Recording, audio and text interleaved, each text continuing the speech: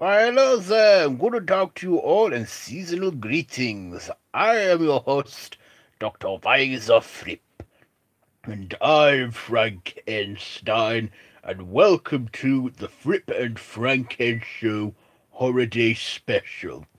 Did I do that one right, Master? Yeah, you did, my boy.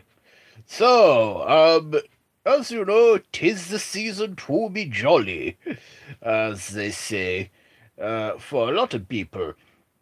But for us horror fans, well, we all prefer the holiday of Halloween, don't we? But, for the next Halloween to come, we have to go for Christmas and the whole year. But not to worry, me and Frankenstein are bringing Halloween to January in January. In Halloween January 4, which will be coming New Year's Day. But, uh, just bear with us till then. In fact, it's not that far away from the time this podcast is uploaded. So, Franken, my boy, Christmas time. I know, Master. It's exciting, isn't it? So, all I like about December is it's my birthday. Yes, it is, my boy. 3 years old, aren't you? Yes. And also, Christmas time, where everybody, families and that come together and celebrate and enjoy Christmas like it's its last, because every Christmas is last Christmas, like they say in that Wham song. Well, I don't think that's what they're saying in the song, but I get what you mean by that reference, my boy. So, Christmas time. Um, so, when I was a young boy at Christmas time, we would always be excited on Christmas Eve for Kris Kringle, as we call him in Germany. In other countries, people might think of him as Santa Claus or Father Christmas or, uh, you know, um, other days, St. Nicholas. And of course, every 6th of December is St. Nicholas's Day. And, yeah, those are what I know about Christmas. To me, the true meaning of Christmas is giving to the needy and the poor. You know, people that are in dire need. Charity, if you will. What is it to you, Franken?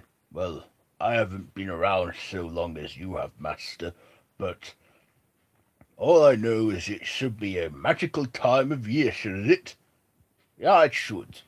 So, as this is a horror podcast and it is a Christmas special, let's talk about the subject at hand. Oh, yes, Master. Krampus, the shadow of Saint Nicholas. So, Master, I believe you have better knowledge of this Krampus than I do. Why don't you share yours? Ah, of course. So, Krampus. Well, what can I tell you? When I was a young boy, my grandfather would always say to me and my brother, be good, or Krampus will come and take you away. Some naughty people would get lumps of coal, but other people would, get you know, other things. Like my grandfather, he said to me, Krampus is a demon, the shadow of Saint Nicholas, and would give you at least a few warnings before he takes you away to hell in his sack. So, the first night, if you're not good, he will leave his switch in your shoe. The switch being that broom-like thing he smacks children with. On the second night, if you're still not good, he leaves scratches on you. And if you are still not good by then, Krampus will take you away and take you to hell. That is what my grandfather told me, so I always had to try and be good. But of course, there was my evil twin who is evil. He never got taken by Krampus. So I remember one Christmas I got him and I put a switch in his shoe, and then the second night I scratched him just so he would try and be good. Did it work, Master? Oh, yeah, my boy, it's worked a treat. Yeah, but still, the legend of Krampus is celebrated in many countries like Germany, Austria, um, in Scandinavian countries. They have a whole festival around this demon, Krampus. And people, guess, did not get aware of it around the world until the 2015 Christmas horror film Krampus came out. I believe that is when everyone started to get better knowledge of him. Oh, yes, Master. That's where I first heard of him, 'cause I never heard of him till you showed me that film. And he was a big horned man with horns and hooves and had a red coat on like Father Christmas did. He looks very creepy. Yeah, he does. So, what do you think of Krampus? Well, but I don't know because I wasn't born a baby, was I? I was born as you see me now. But if you had explained to me that this is all like part legendary and stuff, legends and that, I probably would have been very superstitious right now. But I'm not. Ah, yeah, because I taught you it. Yeah, so Krampus.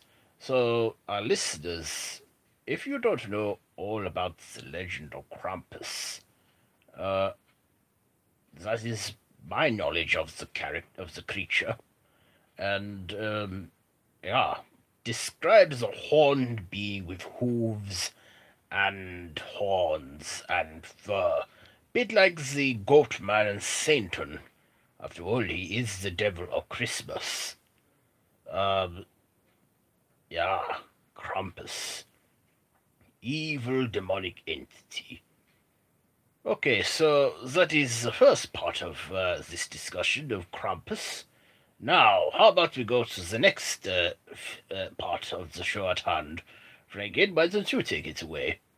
Oh, well, what I like to talk about that's Christmassy and horror related is Christmas horror films.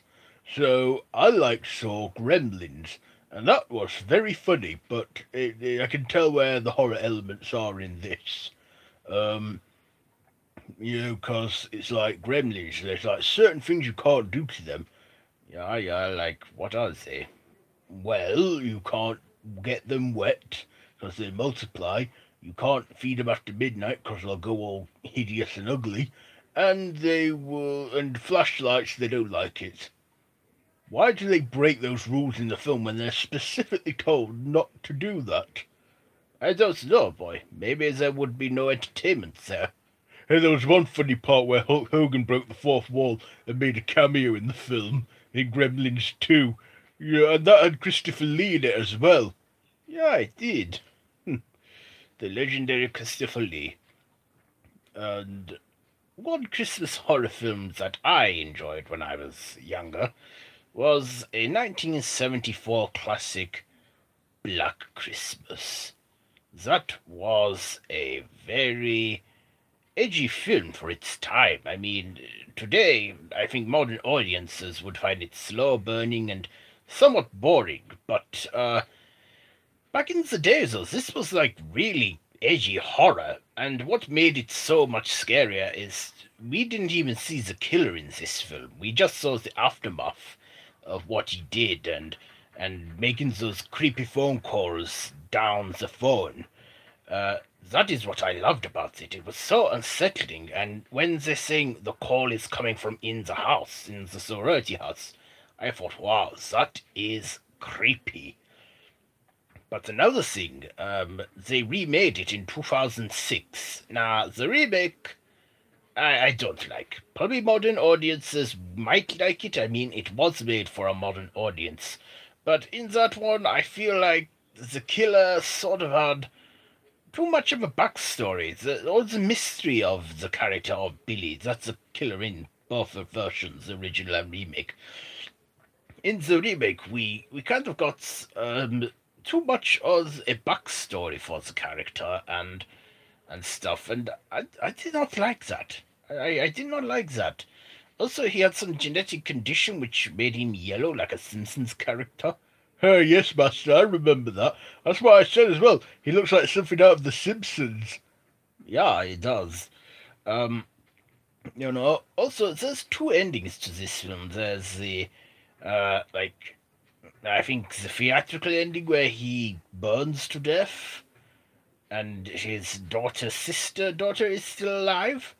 And then there is a DVD ending where he's still alive and gets impaled on a Christmas tree. I don't know, but all I know is that this remake, it just was not for me. It's watchable.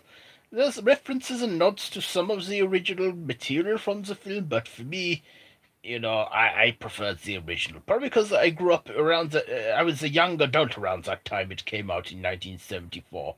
In 2006, I was already in my 60s, you know, and I had seen better days in horror. But yeah, that is what one of my favorite horror Christmas films are, you know, Black Christmas.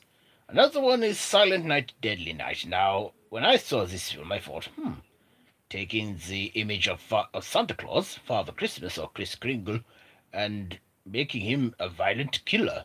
I thought that was something quite original, something that I had not seen done.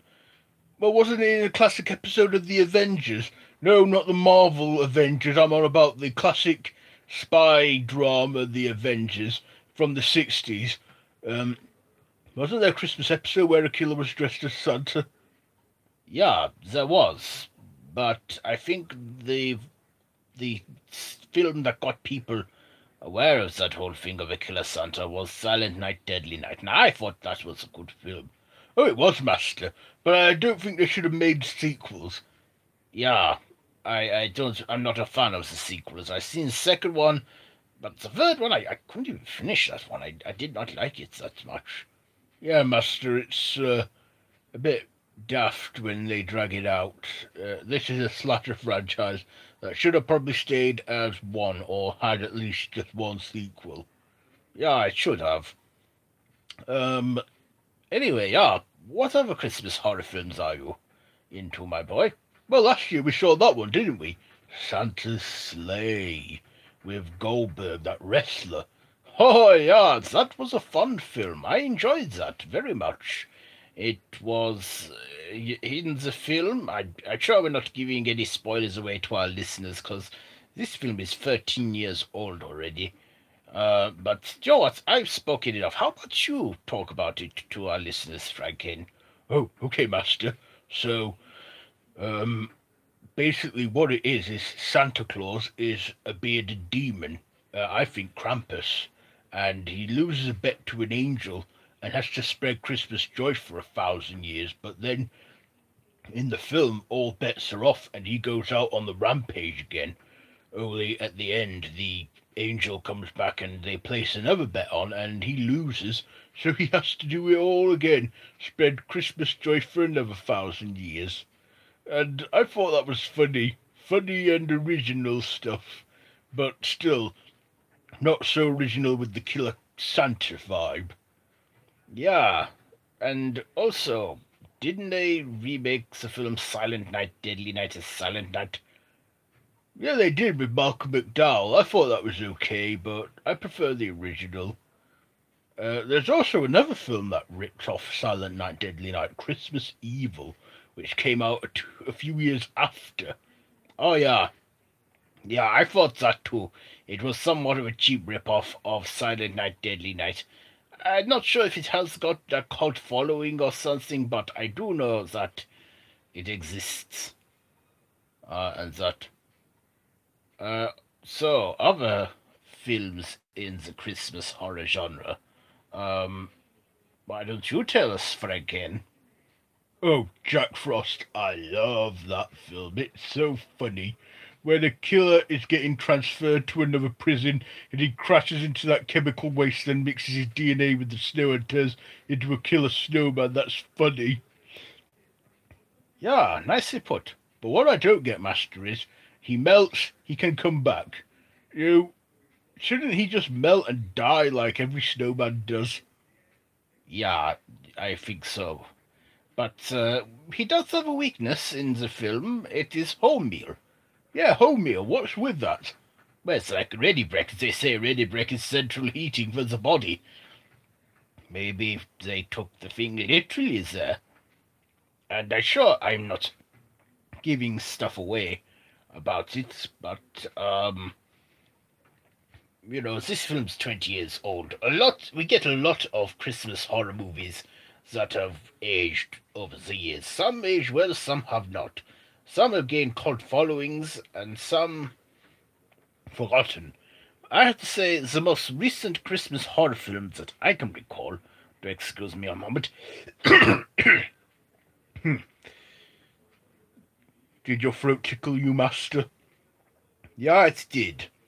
But yeah, Krampus, to me, is the most recent Christmas horror film I can think of. Because we haven't had another one since... Well, there's like The Conjuring 2, that takes place around Christmas time, but was released in the summer of 2015, wasn't it? Yeah, I think it was. And that is when the Enfield Poltergeist took place around Christmas time. So yeah. Is there anything you want to say about Christmas horror films, my boy, Franken? I know, I think that's all I needed to say about them. What about you, Master? I think we said quite a lot of what we need to say. How about we go to our next topic in this podcast? A Christmas Carol. Oh, yes, Master. That is one of my favourite Christmas stories, and I haven't even been around that long.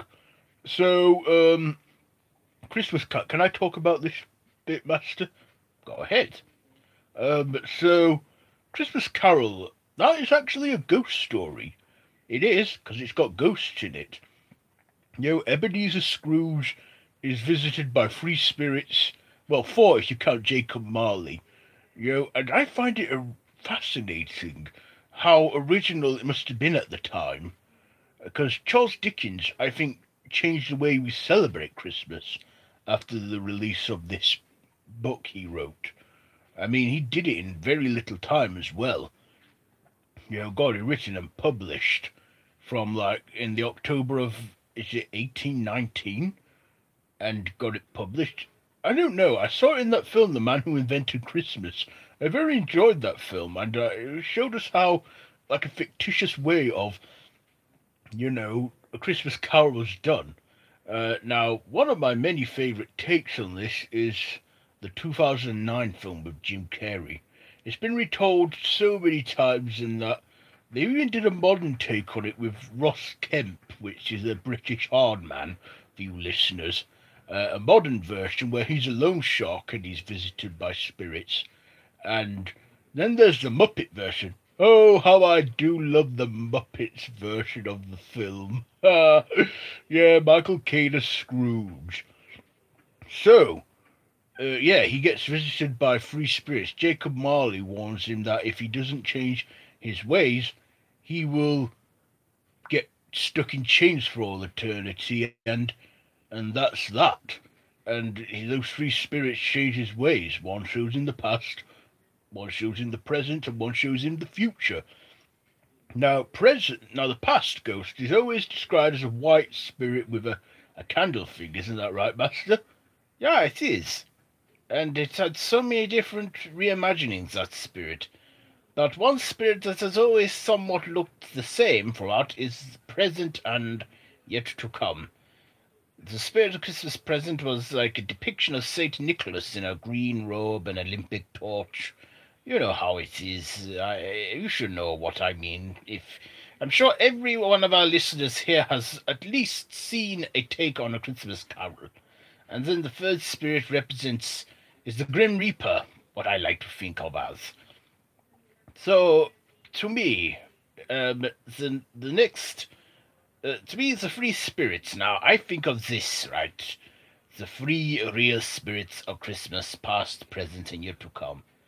The real spirit of Christmas past is, I like to think of as the Virgin Mary, because she was there when Jesus Christ was born. So I feel that she represents Christmas past, And for the present, Saint Nicholas, because he is a very important Christmas icon, and I choose to believe in Santa Claus that way. I believe that he is a spirit, a force that goes around every Christmas Eve spreading joy and giving good feelings to people. That is what I like to think of as.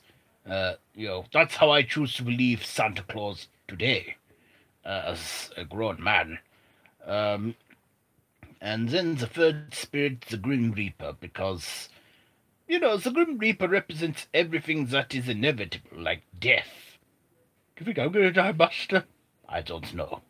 But let's not worry about death, shall we? Because death is not. It's quite morbid, but I know we bring it upon so many people, but they're all bad people, and that.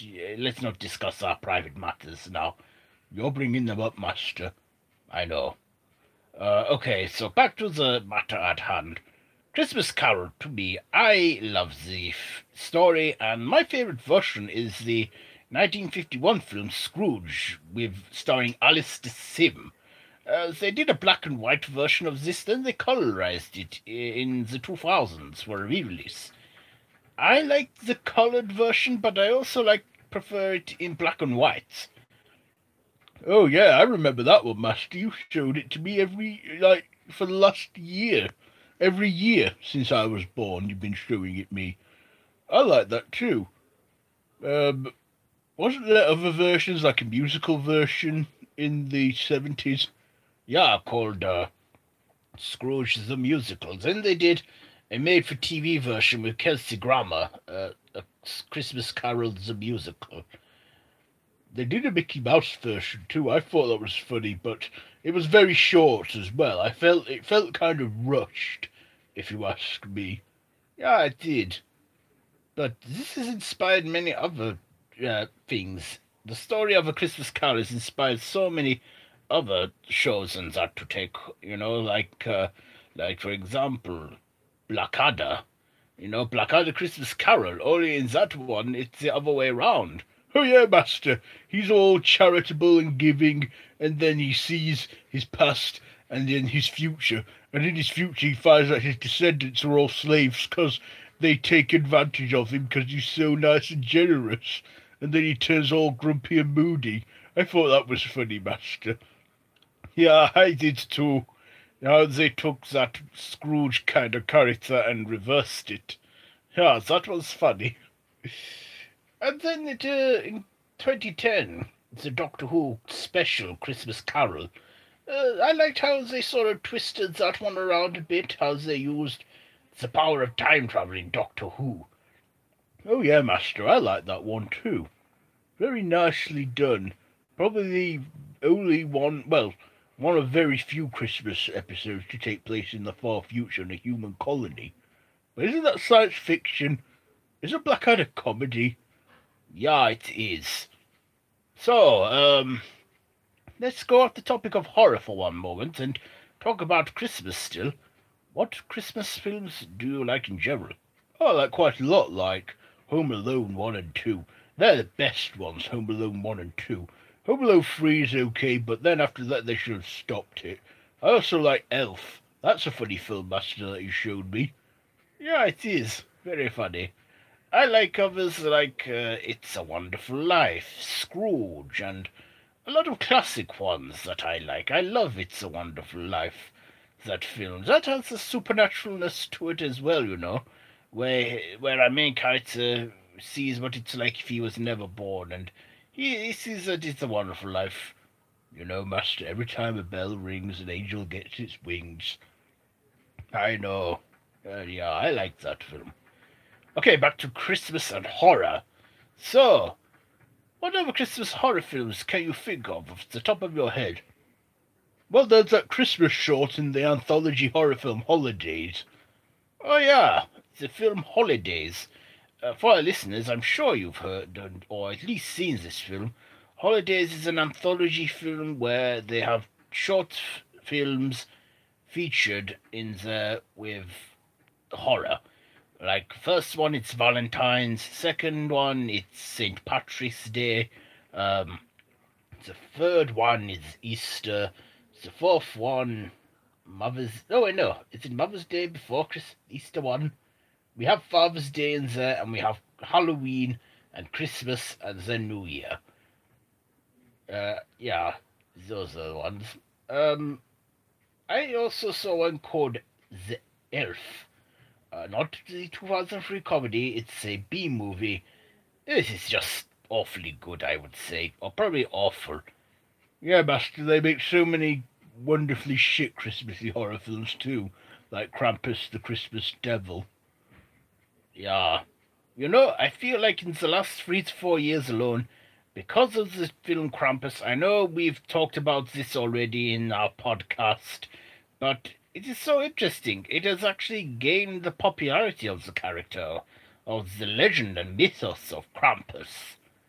So, um, that is what I feel like it has done, horror-wise and stuff. Is there anything else we have to say now, Master? I don't know. Is there? I can't think of much more to say.